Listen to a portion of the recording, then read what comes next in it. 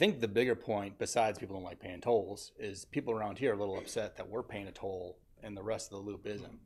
So why isn't?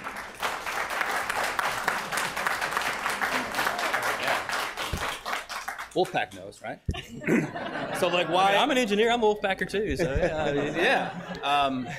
So do you have any response to that? Because people ask me that all the time. Sure, yeah, and we get that question all the time, and it all goes back to the fiscal constraints in the state transportation improvement plan. The northern section of 540 scored well enough that it could be funded with state and federal dollars and did not require tolls to accelerate or bridge any funding gaps.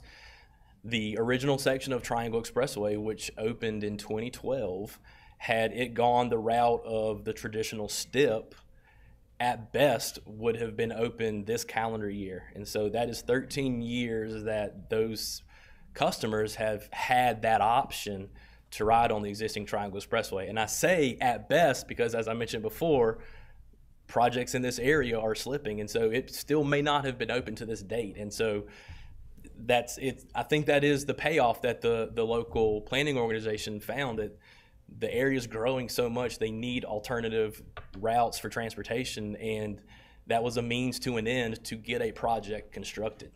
To further that, the phase 2 projects we're constructing now, this is my own humble opinion, I don't think they would have ever been built in the traditional STIP. They would have continued to slip.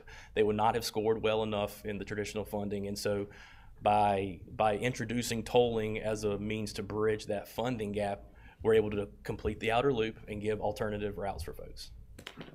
All right. 2 other quick questions.